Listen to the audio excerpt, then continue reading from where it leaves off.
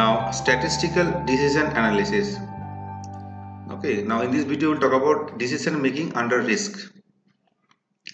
Now in this presentation we discuss about the statistical decision analysis, where we use basic probabilities as tool to make on various instances of decision stages. Decision tree, payoff table are the basic models to help take decision.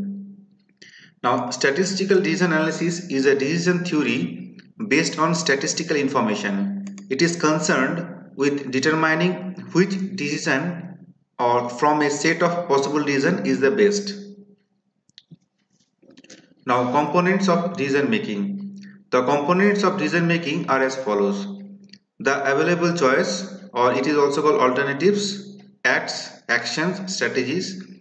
For a problem situation, all possible choices or courses of actions should be included. Next is the states of nature. It is also called outcomes, events or future events. Developing an exhaustive list of possible future events which are not under the control of the decision maker. The payoff. It is the effectiveness needed for each combination of decision alternative and stage of nature. Now, classification of decision analysis models. 4 types of knowledge with respect to outcomes are as follows. Certainty. Certainty situation exists when information is sufficient to predict the results of each alternative or complete and accurate knowledge of outcome of each alternative exists in advance of implementation. There is only one outcome for each alternative. Certainly is the ideal problem solving and decision making environment. Next is risk. In this situation, multiple possible outcomes for each alternative and a probability can be assigned to each course of action. Now, the probability of occurrence of each state of nature is known in this case. Now, probabilities can be assigned through statistical procedures or personal intuition. Uncertainty. Multiple outcomes for each alternative exist and a probability cannot be assigned to each course of action. The probability of occurrence of each state of nature is not known. Decision makers have very less information that they cannot given assign probabilities to various alternatives and possible outcomes. Uncertainty forces decision makers to rely on individual and group creativity to succeed in problem solving. Next is game theory. It is also called decision making under conflict. Game theory provides a structure for analyzing competitive situations in which the competitors make use of logical processes and techniques in order to determine an optimal strategy for winning.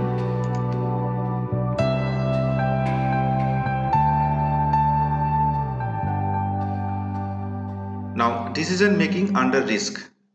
There are certain types of decision problems where there can be more than one outcomes and it is possible to assign a probability value for each outcome. In this situation, there exist multiple possible outcomes for each alternative and a probability can be assigned to each course of action. Here, the probability of occurrence of each state of nature is known. Probabilities can be assigned through objective statistical procedures or personal intuition. Okay, now we should know what is payoff table.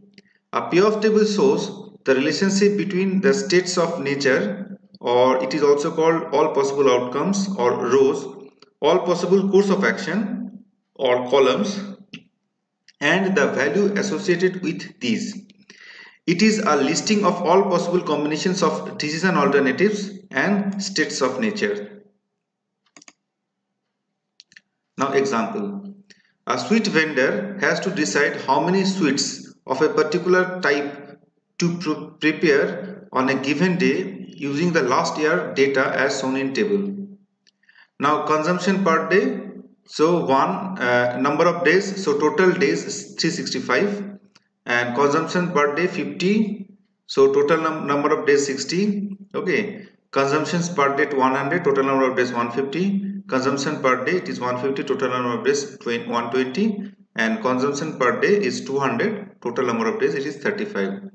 Now construct payoff table. Solution. The total consumption or demand per day is uncertain. He analyzed the past demand and found the pattern of demand distribution based on 1 year as follows. Now we can say consumptions per day it is 50, 100, 150, 200, and the total and the number of days, so 50 per day it is 60, 100 per day it is 150, 150 per day it is 120 days total, and 200 per day it is 35 days. So total is what? 365. Okay, so total is 365 if you add all this. Okay, and we can get the probability. So 60 divided by 365, total number there it is 0.1644. 150 by 365 is equal to 0.4110. So in this way we can get the probability of these consumptions, and if you add all this we can get 1. Okay, now sweet not sold on any day, rotten and have to be thrown out. Selling price is rupees 20 per sweet and cost of preparation is rupees 15 per sweet. The sweet vendor has to decide as to how many sweets per day should be prepared. Construction of payoff table. The alternatives are whether to prepare 50, 100, 150 or 200 sweets. For each alternative, the demand could be 50 or 100 or 150 or 200 sweets. Now profit per sweet is selling price minus preparation cost. So it is 20 minus 15. So answer is 5 rupees. Sweet not consumed on the same day will incur a loss of rupees 15 per sweet.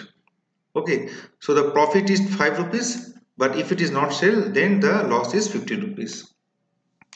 The construction of the payoff table is as follows. Now, for example, now in a few cases are there. In case 1, if the preparation of the sweet is 50 and the consumption is also 50, so then the profit will be 50 into 5, that is 250. Okay, we can see in this case you can see construction of payoff table. The construction of payoff table is as follows. Now in case 1, if the preparation of the sweet is 50, okay, and the consumption is also 50, that is second column and third row, this one. So then the profit will be rupees 50 into 5 is equal to rupees 250. Once again we can say if the demand is more than 50, means 100, 150, 200, and the preparation is 50 and the preparation is 50, then also the profit will be 250 and you have lost the opportunity to make a profit of more than rupees 250. So you have prepared 50 but the demand is 100, so definitely your profit will be only 250, not more than 250. And here also 250, here also 250, because you have only prepared 50 sweets but the demand is more, you have not fulfilled the demand. Now we can say in case 3, if you prepare 100 sweets, and the consumption is 50 that is third column, third row, that means this one, then the 50, then we can sell only 50 because the demand is 50. The profit in this case is rupees 250.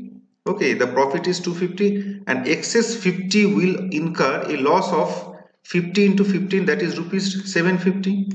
So the profit is you have prepared 100 sweets but consumption is what? 50. So the profit will be what? 50 into 5. We can say 50 into 5, it is 250, and excess 50, that is the loss, so 50 into 15, so the preparation cost it is 750. So the gross profit is 250 minus 750, the answer is what? Minus 500. So in this way, so that's why it is minus 500. So in this way we can fill the remaining data in the payoff table. Now we can see the second example. So if you have prepared 100 sweets and the consumption is 100, once again 100, so what will be the profit? So 100 into 5, it is 500. Now in the next row you have prepared 100 sweets but the demand is 150, so definitely the profit will also 500, and you have lost opportunity to profit, to make more profit.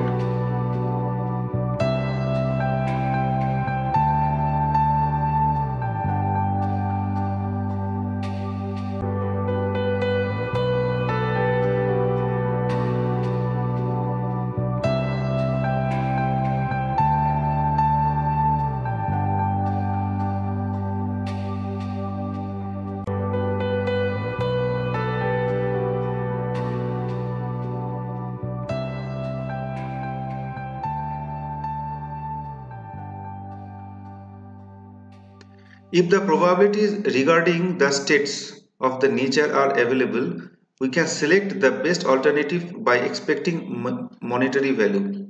So we have to calculate the expected monetary value, or it is called, in short, it is called EMV. Now, P of each state of nature into probabilities of the respective states of nature, or we can say optimal EMV, that is maximum of the EMVs of all decision alternatives. Now, how to calculate the expected monetary value, or EMV? For example, assume the sweets maker prepare 100 sweets. The EMV corresponding to prepare the 100 sweet is 0. So these are the probabilities. So 0.164 into minus 500 plus 0.4411. These are the probabilities already we have identified, into 500 plus 3.219 into 500 plus 0.096 into 500. Okay, and the answer is 336. So the remaining EVMs are also calculated similarly. So the maximum EMV is what? 336. So maximum EMV is what? It is 336. It is optimal EMV occurs when the sweet maker prepare 100 sweets. Therefore, the sweet maker should prepare 100 sweets. So we have to calculate all this. So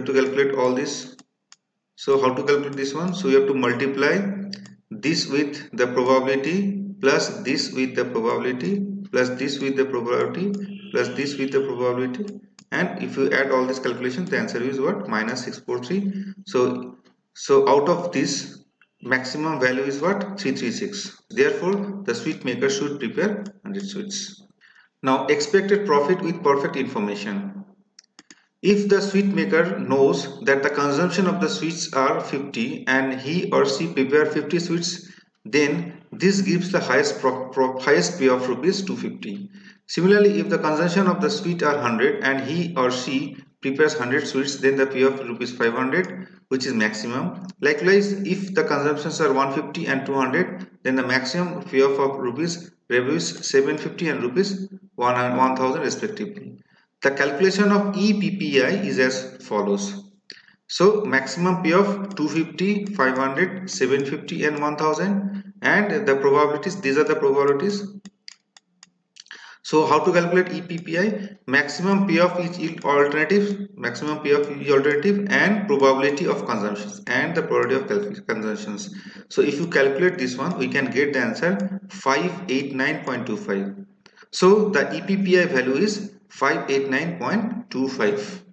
Expected value of the perfect information, EVPI. Through EVPI, we can decide whether we can gather more information for a decision, or without delay make decision now. So EVPI is equal to EPPI minus optimum EMV. So in this example, EVPI is 589.25 minus 336. So 58.25 is nothing but EVPI, and 336 nothing but our optimum EMV. So the answer is 253.25. that is, we cannot pay more than rupees 253.25 as additional cost for gathering additional information. Now, expected opportunity loss. Opportunity loss represents the amount of profit that is lost because the most profitable course of action is not taken. For example, assume we prepare 100 sweets but the demand is 50, then the excess of 50 sweets for which we incur a loss of rupees 50 into 15, that is rupees 750. If the demand is 100, then the loss is rupees 0. If the demand is 150, then we have lost an opportunity of making an additional profit of rupees 50 into 5. that is 250. Similarly, if the demand is 200, then we have lost an opportunity of making an additional profit of rupees 100 into 5, that is 500. In this way, we can construct opportunity loss table as shown in table. Now, calculation of expected opportunity loss. Okay, so we have to how to get this one? So consumptions of sweets, these are the consumptions of sweets. These are the opportunity we have lost. These are the opportunity we have lost. Okay, and if you multiply this, all this, and if you add, we can get answer. The best decision is to stock 100 sweets because EOL is 253.42, which is minimum, and minimum EOL decision tallies with maximum EMV decision. Now, decision making under risk using R. So we have to install the package decision and we have to call the package decision, and these are the consumptions and the preparations, and these are the probabilities.